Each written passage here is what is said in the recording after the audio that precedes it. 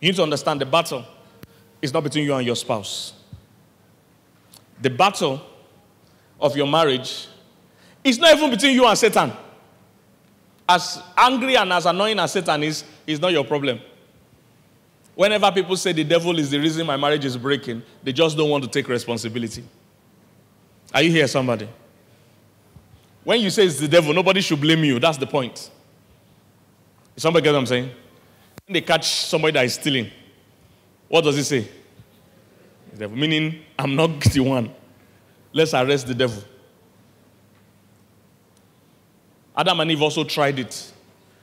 When they ate the fruit, they were trying to pass the blame. In fact, somebody said, and I think it makes sense, that the way they transferred ownership of the earth to Satan is by transferring the blame to him.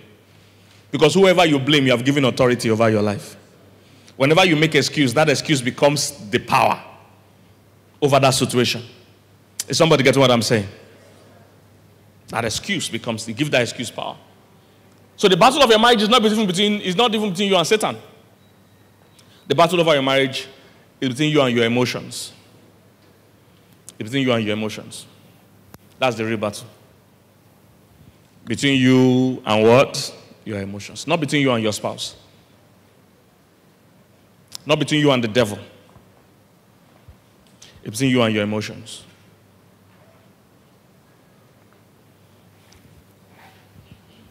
We have become too subject to our emotions in this time and age. We have become too submitted to our emotions in this time and age. Once the devil can find out that you have no control over your emotions, then he can use that lack of control and manipulate you. Satan can't force you. How many of you know Satan can't force you? As powerful as Satan is, you know you can't carry your hand and go and put in fire. I don't know if you get what I'm saying. All the people that say Satan has made me do it, do you notice that Satan only leads them in direction that they like? I don't know if you get what I'm saying. All the people that say it's Satan, you notice that it's only the things they like. Satan has never led them to fast. Oh, somebody's not hearing what I'm saying. Satan has not said, okay, don't eat today. No. The thing you hear Satan tell them is, don't talk to your wife today. It leads you in the direction you like. The battle is not between you and Satan. As powerful as Satan is, so he only looks for the areas you yourself have dropped the ball. He looks for the areas where you have submitted authority to him. That's what Adam and Eve did. They submitted authority to him. That's the same thing he does today. He looks for where you submit authority to him before he can walk. The battle is between you and your emotions. That's the battle. And what he does is that he looks for the opportunities where you are not willing to control your emotions, and he takes advantage of it. Satan is not more powerful than us, but he takes advantage. That's what the Bible says. It says, let's not be ignorant of the device of the devil. Lest he take an advantage. Let he have an advantage. That's what he does. He takes advantage of something you are already giving him. If I ask here, that's why you will notice at particular times of your life or your day, there is more propensity to quarrel for no reason. Have you noticed that one? Some of you even coming here today, you quarreled. Everything was peaceful throughout the week until it was time for this conference.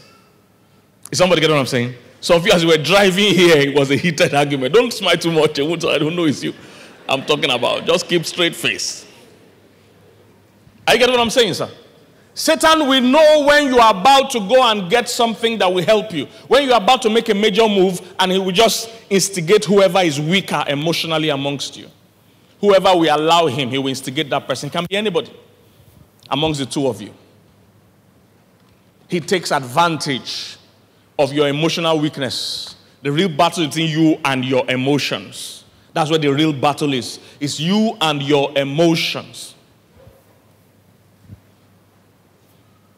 Whenever you want to do something big, whenever both of you are believing God for something big, you're about to go for an interview, you're about to go for embassy something, you're about to go for something big, you will find out that period, he will like to bring confusion amongst you. And then, when that confusion happens, When you are not, you don't go for the interview in the right state of mind, or you couldn't make the service, you couldn't make the appointment, guess who you would think is the devil in your life? You say, this is my spouse. You always do this thing when I have a big contract. You must be a witch. She's not a witch. It's your emotions that is a witch. Is somebody get what I'm saying? I even discovered it also in my life. Most of you know I preach around a lot. And I always take my wife everywhere I preach. Except it's totally impossible for her to come. But largely 98% of the time we're together. There was just a period I just noticed that whenever we had a major program, when we get to the place and we're praying for the place, something will just happen and there will be some kind of tension. It happened once, happened twice. And after that, you know what? I think I won't be taking you to my preaching. Because it seems she just looked for... And she had to now pay attention and discover that it's true. Everything is fine. Some people are nodding themselves. They know what I'm talking about. Everything is fine until that major day. We could have had this tension any other day. Not on this big day. So I began to see a pattern in it. So you must conquer that pattern. You see, when you identify something, you now take note of it. The power of freedom is from knowledge. So just you knowing now that this is a pattern in your life and in your marriage, both of you will now pay attention to it and make sure you don't give that loophole to the devil at the wrong time. Because that's what he likes. You're about to make a major move. You're about to plan something. You're about to do something together. Major move. He will just look for the emotional loophole and instigate strife. And the Bible says where there's strife, there's all manner of evil works. Strife is not as ordinary as you think. Strife opens the door further for the devil to attack. There's nothing as bad as strife coming in when your child is sick. When both of you are supposed to stand together. Strife coming in when you are facing a challenge, facing a financial challenge. Then strife comes. Satan will just knock you out totally. Is somebody getting what I'm saying? The power of strife. There's a company that does haulage, long driving haulage, you know. So they need people to drive for 22 hours, 23 hours straight to go and deliver things in America.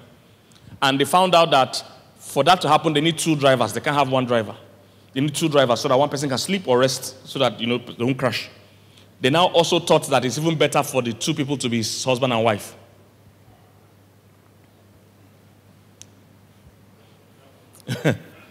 But they said they will have to screen your marriage very well to be sure that you won't develop family problem with our goods behind your back. You see, they understood the power of how if there's peace and harmony, this company will work well. But if there's strife, these guys will damage our goods. Like I was saying earlier on, one Sunday morning many years ago, me and my wife were on our way to church, and we saw a car swerving left and right, swerving left on the road, on the highway. The car was swerving like, you know, James Bond movie. I mean, my curiosity won't allow me. My wife is not curious about anything in this life. She can say that kind of thing and say, I don't know what they're doing. First, not me. I must find out what's happening. So I raced up near them. This is what was happening. I saw the wife sitting on top of the husband in the driver's seat. They were both struggling for the steering. So that's why they were moving like this. On the highway, Sunday morning, on their way to church. You see, Satan, they could have had this fight before the steering, you see. This fight, we can have it at home during breakfast. But it had to be on our way to church. It had to be in motion. And they were wearing anko. They were in the same outfit. Their cloth was in agreement, but their spirit was not in agreement. Now, that was not the biggest shocker for me. The biggest shocker for me was that their baby was at the back of the car. You see, emotions had taken over from reasoning. Because this fight can be postponed. Even football match, they postpone it when rain is too much. They can postpone this fight. But this fight had to happen even if we kill our child. You see, that's what happens when you surrender yourself to your emotions. The battle is not between you and your husband. The battle is not between you and your wife. The battle is not even between you and Satan. It's between you and your own emotions. Not your husband's emotions, though. Not your wife's emotions. Your own emotions. If you can win over your emotions, you'll win in anything in life. Managing your emotions is not only for marriage, it's for life. The people that win in life manage their emotions. Those that don't win. In fact, the way life is, it's about who can manage their emotions better. That's all life is about. If they take everybody in this world now, take every money and give everybody the same amount of money, before long, some people will rise again to the top. Some will go again to become broke. And if you check why, it's usually because of how they manage their emotions. How did Jacob become way richer than Esau? Esau was the one that was even advantaged. So they were never on the same level. But because he couldn't control hunger, he traded. That's what life is. About who can manage emotions. How many of you had those classmates in school when they all share biscuits in school? Sanguines and the rest, before they even share finish, you don't chop your own. But you know those annoying people? They will keep their own. After break, the value of that biscuit has gone up. So you understand what I'm saying? This what's happening in life. Oh. This is what's playing out in life. This is what people are doing with land. This is what people are doing with houses. It's the same thing. Why some are broke all the time, some are rich all the time. It's managing emotions. After break, the value of that biscuit has gone up. After class, the value has tripled. If when you hear that sound during last lecture, even the lecturer, you know, it's like, what was happening? Where's that? Why are they doing that thing? The value has gone up. If they tell you that time that your next 3 meals, you must give me half of it, the person will say, I agree. It's about managing emotions, guys. It's the same thing affecting your finances. Same thing. Same thing affecting your relationships with people. That you must say your mind at every time. You must comment on every issue you see, whether they invite you or not. It's the same thing. Those that have great relational skills, they know that it's not everything I must say. And it's not every time I must say it. There's a right timing, there's a right place. There are even some places where I will never even say it. Is somebody getting what I'm saying? So it's the battle is between you and your emotions, not between you and your spouse. Between you and your emotions. So if you're going to have a successful marriage, if you're going to enjoy your marriage, both of you must become experts at managing your emotions. And this is not something strange. God actually wants us to manage our emotions. Proverbs 25, verse 28. It says, he that has no rule over his spirit is like a city broken down without walls. So he that had no rule over his own spirit, not your partner's spirit. The problem is that you're trying to control your partner's reaction. Leave that. The little thing I know about God is that every time you come to God, he talks to about the situation, it is you he talks to and about. God will never be wasting time discussing the other person with when the other person is not there. What concerns the other person? God, my husband is this. God will talk about a soft answer. Turn it away. He'll be talking to you. He's saying, control yourself. He won't talk about the other person. He that has no rule over his own spirit is like a city broken down and without walls. You see, in those days, they understood how without walls, your city is gone. It's not like today where police can, there's forensic, there's CCTV, they can do investigation. Those days, there was nothing like that. If you don't fence your place, somebody will literally plunder your goods. They will steal it. Somebody get what I'm saying? So that's how it is. Say your life will be destroyed, will be robbed, will be stolen if you have no fence, if you can't control your own emotions. I was in a pastor's meeting many years ago, and since we were pastors, after the sharing, they said, let's pray for each other. Who has prayer point? One person raised his hand that has a very urgent prayer point. He said, what's it? So they just leased the land. And that since they leased it, they discovered that people were coming there to urinate, to defecate every day. They will clean, that they should pray against the spirit. And they want to start praying. I say, hey, hold on. If you have worked with me or know me, you know I don't just shout at God anyhow. We have a very cordial and friendly relationship. When he gives me sense, I use it. I say, hold on. I say, this land you lease, is there any fence there? He said, no. I say, is there any security man there? I say, no. I say, go and fence it and put security there. Because no matter how much you pray, an empty land is calling people to come and use it for anything they like. Is somebody getting what I'm saying? They said that's how you are when you don't manage your emotions. You are just waiting to be plundered. So you must manage your emotions. You must what? Manage. The battle between you and your emotions. And this same thing is what has caused problems in marriage and even for single people. This is why somebody says, I don't love you anymore. Because they are seeing love as an emotion. Love is not just an emotion. In fact, there is something I've been saying recently, that there's no way they say we should marry who we love. They say we should love who we marry. Very important. Nowhere did they say we should look for who we love to marry.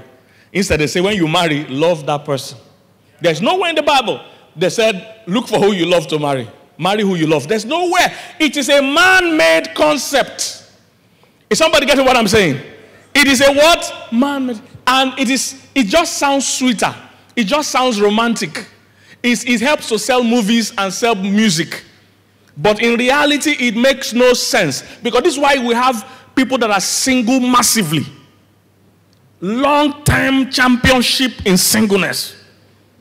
In our own time. Because we are using a style that can never work. People are going about looking for their one true love.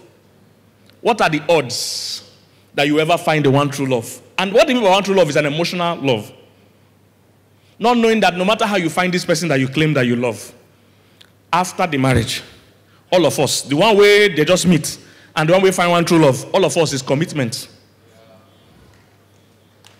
We're all still going to use. That's why the more excited some people are before the wedding, statistically, they are more likely not to even enjoy the marriage. Because they're very excited. Woo, woo, woo. The higher your excitement, the more challenge, because excitement never lasts. Emotions is not what we use to run a marriage. Somebody catch what I'm saying? I had to keep telling the single people this. They are looking for their one true love. I mean, think of our days of our parents. How many times did you meet somebody in their 30s that were single? Most people at 20s have started having children or have finished even having children. Because they were not looking for one true love. In our own time, we're looking for one true love. So you see 38, 37, 30, both male and female, single. Because the men are looking for one true love, the women are looking for one true love. No, women are looking for one true love. I've seen women see very fine man like this, say it's not my spec.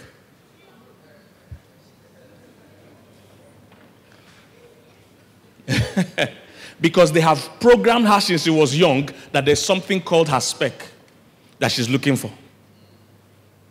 Let me tell you why that's going to be a problem. What are the odds that you will find a house, your dream house, your spec is a bungalow that has basement, and the basement has elevator. Then it has 3 palm trees. 1 big swimming pool and 1 small swimming pool, and then a basketball court. This is your spec. What are the chances you will find this house I just described soon? You see the problem with spec? If you say, Lord, I just need bare land, I will build the bungalow. You can find that one today. So this is why people are single long. 38, you're looking for 2 swimming pool and 3 palm tree.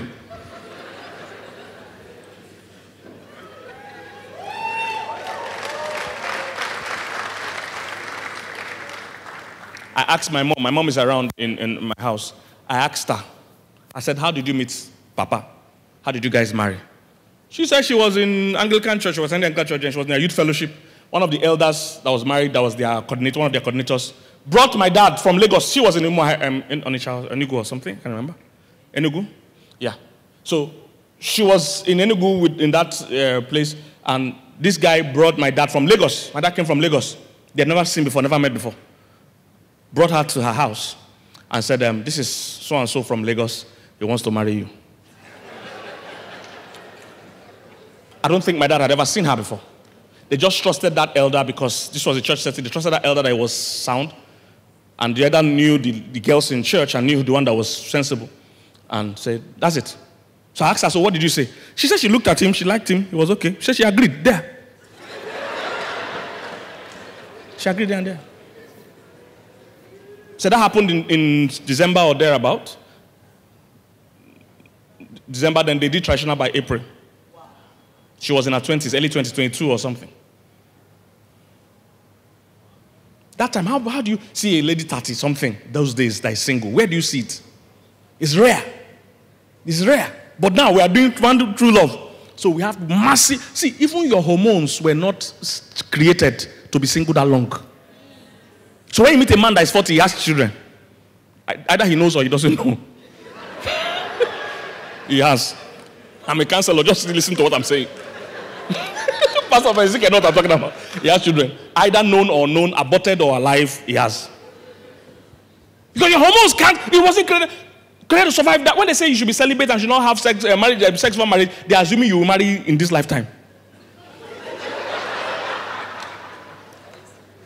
You want to be single till 40.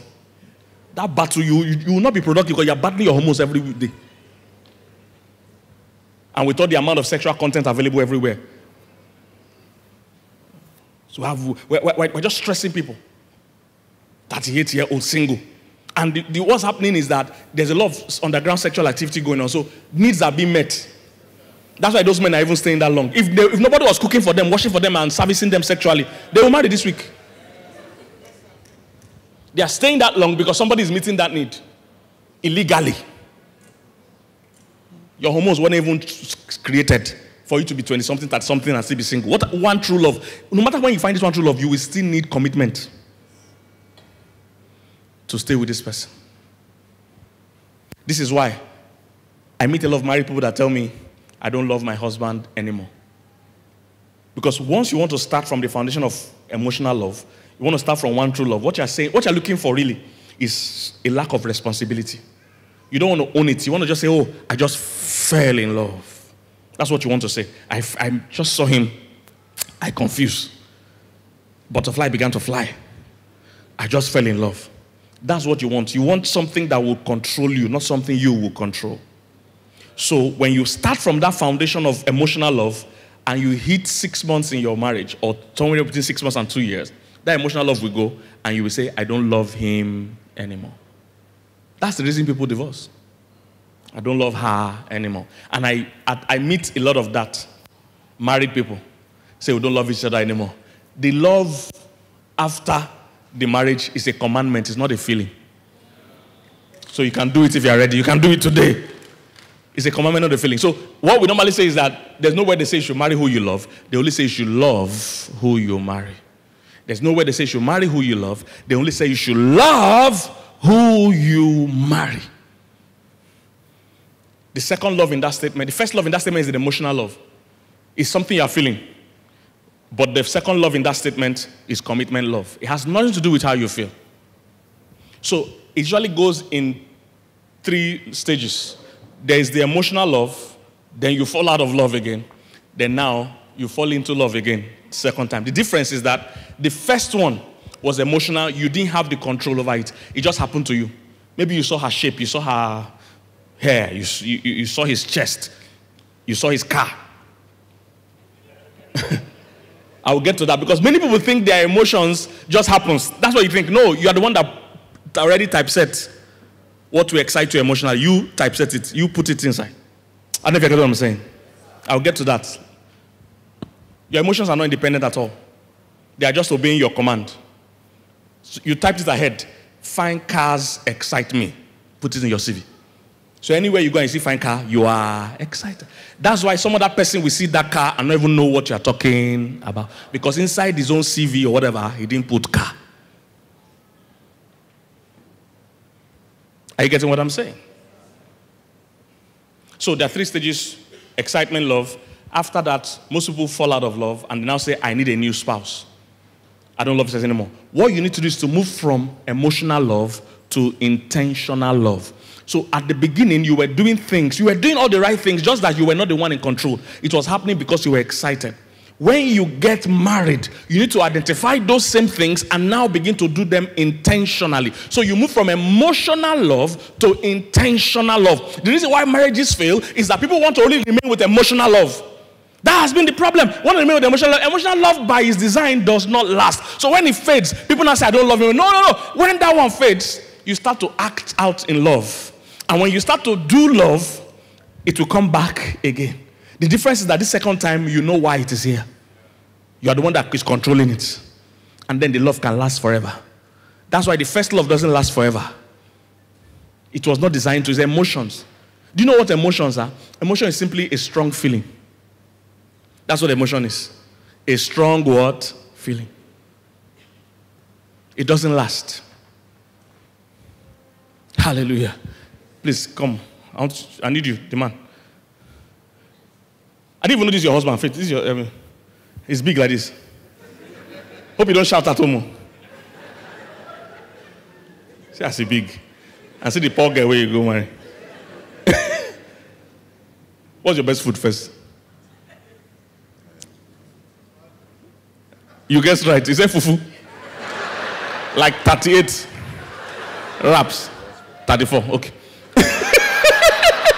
Because that would have been too much. Please just face that way. Face your wife. So, face your wife's side. Where your wife's good. You know what emotion is? It's a strong feeling. This is emotion. That thing you just felt now. Did you feel it? Yes, sir. That's emotion. Emotion is a strong feeling. This is what people want to marry on. How I'm feeling now. The thing is that he felt it now. But in the next 1 hour, he won't feel it again. Emotion by design is not supposed to last. And he can't make a conclusion because I hit him now. It would be wrong for him to conclude I'm a wicked person. His knowledge of me should supersede his feeling from me.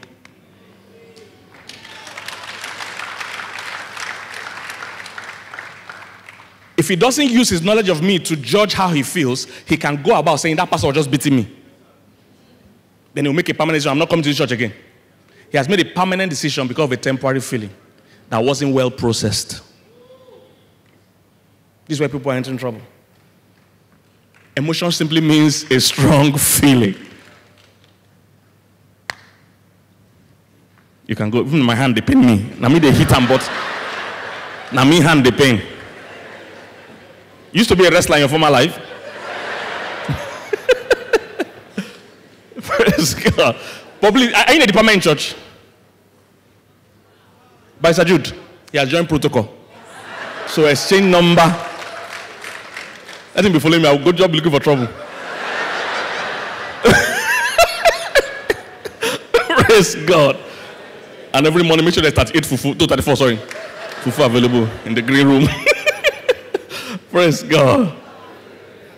But do you get what I'm saying, guys? A strong feeling. Let me round up so that I can bring the next speaker. So, how do I manage my emotions? Very simple. I'll run through a few things for you. So that you will learn how, when Satan is trying to look for that loophole. I'll run through quickly. Number one, knowledge. Knowledge helps you manage your emotions. Like I said, your emotions are not on auto. The big mistake you are making is to assume that how you feel, you have nothing to do with it. No, you are the one programming it. Your feelings don't control you. You are meant to control your feelings. We are raising the younger generation to believe that you are what you feel. Don't deny your feelings. You are not what you feel. Your feelings are real, but they are not always right. Your feelings are real. We're not saying your feelings are not real, but they are not right. Your feelings are real, but they don't last. You can feel a certain way today, but that's not necessarily how you feel all through today.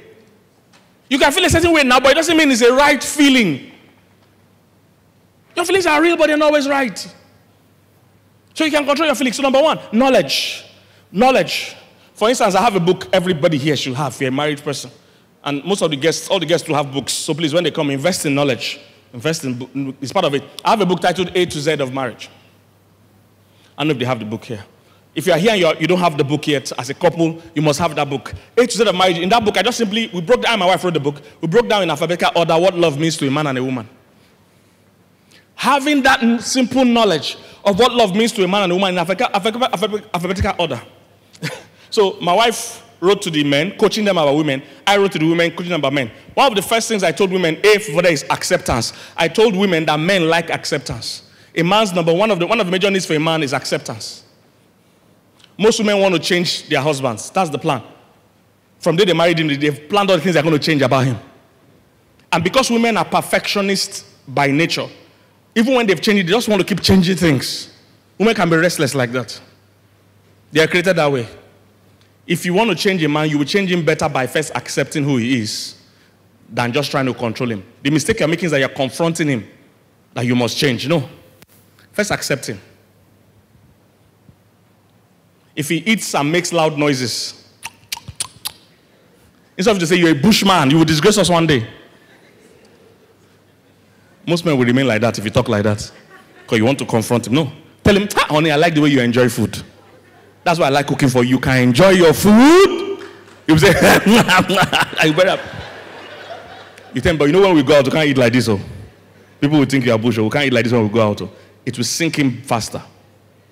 Then you need to change. This is how your mate are eating. You are disgracing us. And that's what most women want to do. They don't want to control their emotions in their presentation. They want to say it as they feel it. You can't say it as you feel it. It says only a fool that says all in his mind at once. Are you here, somebody? I told them the A for women, my wife told the men, A for women is attention. Women like attention. You must give your wife attention. She can't enter the house and you don't go and spend time with her. She can't enter the house and you don't even look at her face. First thing she says, where's my food? She went to spend 5 hours in the salon to look good. She came in, you didn't even notice. Give her attention. Sit down with her. She's having a bath, stay with her and just gist. She's cooking, stay with her and gist. Give her attention. You must cut out time. Don't wait to feel like you will always be busy. So I did it and I forgot that. The point is that when knowledge comes like that, when you are getting knowledge of how men and women think. For instance, in church, we've been doing Pink and Blue series. Very powerful series. You begin to understand how women think. It changed my own life. When I began to understand how women think and how men think are very different. They are very different. How men and women think are very different. The moment you understand that, you will stop. The things you are quarreling about will just disappear. Because you understand that they are not being mean.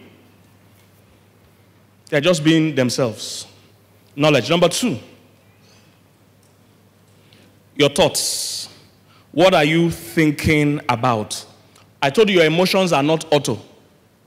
Your emotions are not auto. Don't make that mistake and think, this is just how I feel, I can't control it. No! Those emotions are directly connected to your thoughts. It's your thoughts that informs your emotions. Your thoughts. So what are you thinking about? For instance, if you no longer love your spouse, I can tell you 2 things that you might be thinking about. Sometimes it's even both. Number 1, you are either thinking about another person that is not your spouse. If you're no longer in love with your spouse, I can tell you what you're thinking.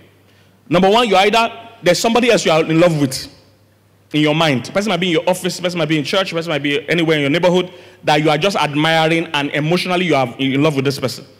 That has pushed out your spouse from the emotional space. Number 2, if it's not that one, number 2, then you are constantly thinking about the negatives of your spouse. It's your thoughts causing the problem, not your spouse. It's your thoughts. And for every bad person, they have good sides. And every good person has bad sides. It's your thoughts. If you can curb these 2 things, trust me, you can start loving your partner again. You are focusing on what they are not doing, not what they are doing. In our course, dealing with a difficult spouse, one of the things we need to get to do is to write all the things you like about your spouse. Forget the ones you don't like. Can you think more about the things you like? Think more about the things you like. Okay, if there's nothing you like now, think about the things you liked. Because somebody said, right now, I don't like anything at all. Okay, how did you arrive here now? What did you liked?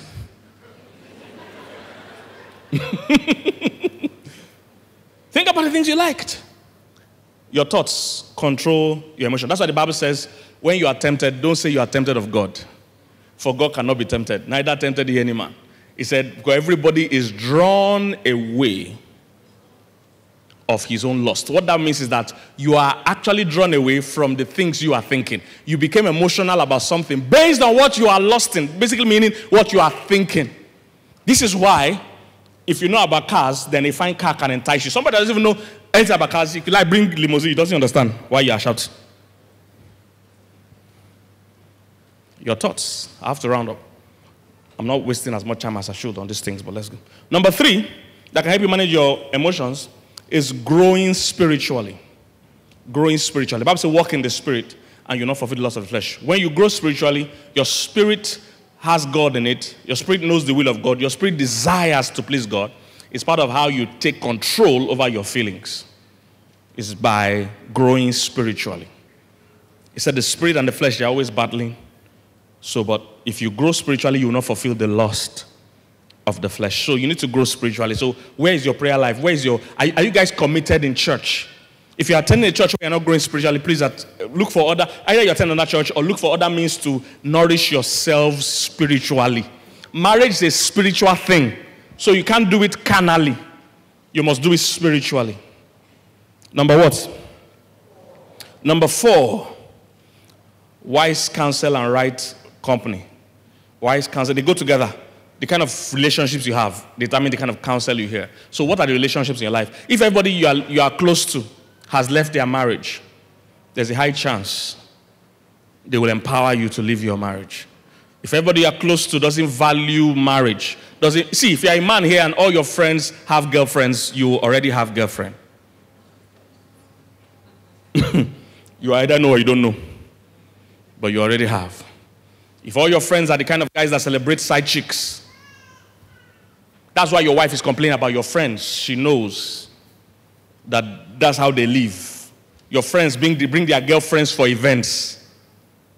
Your friends bring their girlfriends on business meetings, business trips. If those are your close friends, they will rub off on you. Say, he that walks with the wise shall be wise. But he said, the companion of fools shall be destroyed. Did you get this, guys? Number what is next one? Number 5, learn to start acting right, doing what is right, in spite of how you feel. The problem is that you are waiting to feel right to do right. No, you will do right to feel right. I like the way my pastor, Femi Oduwale, always says it. It's easier to act your way into feeling than to feel your way into acting. So start doing what's right. Even Jesus got to the point where he was tempted to do what he shouldn't do. Even Jesus Christ. When he was about to go to the cross, he said, if it be possible, let this cup pass over me. That means how he was feeling at that time wasn't, encouraging for him to continue the journey. So he said, if it be possible, let this cup pass over me. But I like the way he ended it. He said, nevertheless, not my will, but your will. So learn to do what is right. Learn to do what God says to do in spite of how you feel. If God says be gentle with your spouse, be gentle even if you don't feel like being gentle. Somebody get what I'm saying? As a woman, if the Bible says a soft answer turneth away wrath, even if you feel like giving a fiery, fireful answer, do what is right in spite of how you feel. So you need to know what is right and choose to do it. Respect your husband. Be gentle with your wife. Be considerate. Forgive. All those things. Do it in spite of how you feel. Number what? Number 6. I'm going to do just 7 things so that I can close. Number 6. Under number 5, doing what is right. I also have another book I want to recommend. It's titled All Year Round. It's another good book you should get. All Year Round. In that book again, there's All Year Round for men, All Year Round for women. So I and my wife wrote it again. So in that book, I gave 52 tips for 52 weeks. So what I did is that for you as a man, every week I give you a tip.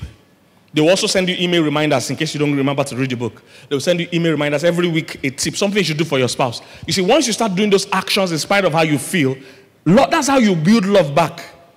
The love in marriage is intentional love, not emotional love. It's intentional love. You do kindness, acts of kindness, compliments. You start doing the right things, love will come back. This love is not something controlling you.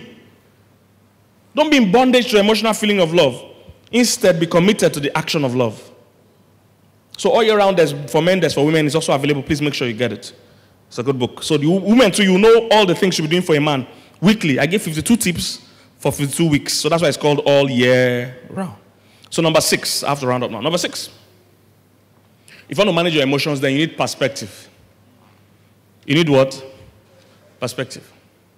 Perspective helps you manage your emotions. When you understand people better, when you learn to read the right meaning into things. Do you know why you blow hot most times? Is what the meaning you are reading into it. There's a common example people give. For instance, look up everybody. If I do like this to you, if I do like this to you, if you're an African, it will pain you. But if you're a white person, is greeting you, you do like this back.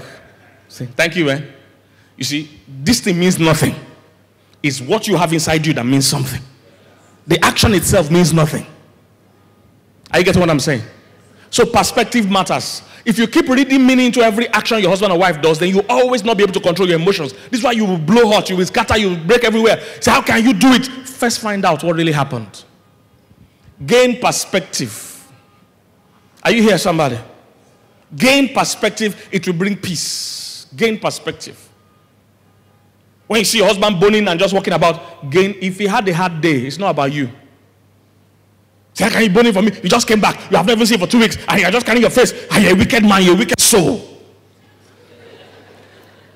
No, it might just be a tired soul. It might be a frustrated soul. That needs watering, not worrying. Read. What meaning are you reading to every action? Don't read meaning that doesn't exist. I shared a popular story how we traveled to Dubai, I and my wife and some people, and I went to watch Champions League match. Dubai is like 3 hours ahead of Nigerian time, so it ended like 1 a.m. Dubai time. So I entered the taxi back to the hotel from the viewing center, and the taxi driver was chewing gum, very irritating. I mean, I like sitting in front, so I sat in front with him, was chewing gum, shaking his head. I was annoyed. I was boiling. I felt he would soon stop, He continued. I couldn't take it anymore. I just unleashed on him. How can you be chewing gum like this? Are you okay? Then the motivational speaker in me also rose up. And you have your clients in the car, this bad customer service, bad for your business. I was going on and on. You know what the guy told me? The guy said, the problem is that he's usually on night shift like this, which starts around 10, 11 to next morning. And that he normally sleeps during the day. But on this particular day, he couldn't sleep during the day. So as he's driving me now, he's feeling sleepy. That's why he's chewing the gum. I said, my brother, start to chew now. Louder! Let me be hearing you. Chew, if you don't chew this gum, and if you have more, give me, let me join you. We chew together. This, you can't sleep. You see, the moment I gained perspective on why he was chewing that gum irritatingly, it became desirable. I loved it. It was saving my life. Is somebody getting what I'm saying? It was literally saving my life. A lot of times you are blowing hot. That person is either in pain and needs love. But you are more angry because they are not giving you love. They probably don't have love at the time to give. You are angry with your husband. We need to ask him, what kind of marriage did he grow up seeing? How did his father treat his mother? If his father used to give his mother slam dunk and back breaker and all those things, if he's only shouting at you, that's progress. We can still get him to be better, but you need to appreciate where you are. If she grew up seeing her father maltreat her mother, she might be skeptical and suspicious of everything you do. So you need to understand, gain perspective. Then lastly, practice the pause. Pausing is always powerful. That means don't always answer at the spur of the moment. It's a big mistake. Don't always reply at the spur. Every time you pause, it allows you gain better understanding and better control of your emotions. Learning to pause. Start practicing pausing. That means you don't have to reply immediately. Is that like the scripture I quoted earlier on? That only a fool says all his mind at once. Can you learn to just reflect, calm down? When you are calm, you think better. It's scientifically known that when you are too emotionally high, you don't make right decisions. You don't. Everybody will make a better decision if they calm down.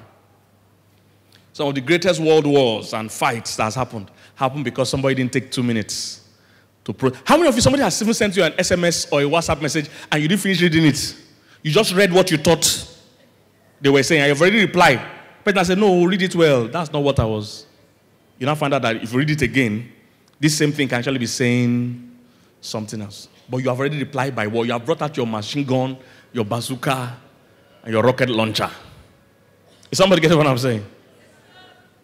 Practice the pause. You will always have a better answer if you pause. Even Jesus did the same thing. When they were about to kill that woman that was caught in adultery, and they brought to him, he didn't answer immediately. He said he was writing on the sand.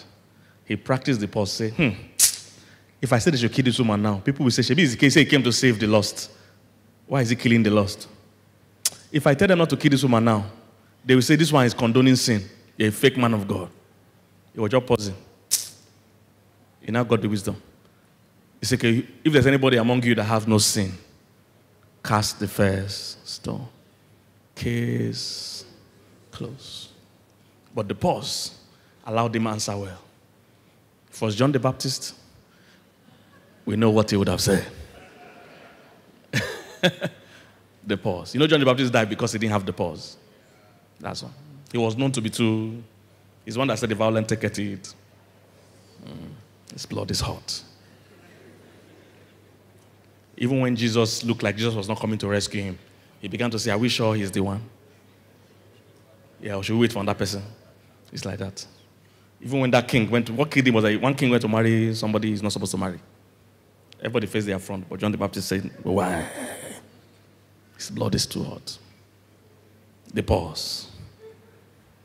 You know, Jesus was around when that king married that woman. But Jesus just faced his own front. I'm going to die, but not today. I'm going to die, but not today. Not this way. Somebody getting what I'm saying? Have you been blessed this morning? Come on, give the Lord a big hand. Hallelujah. Come on, give the Lord a big hand. You can do better.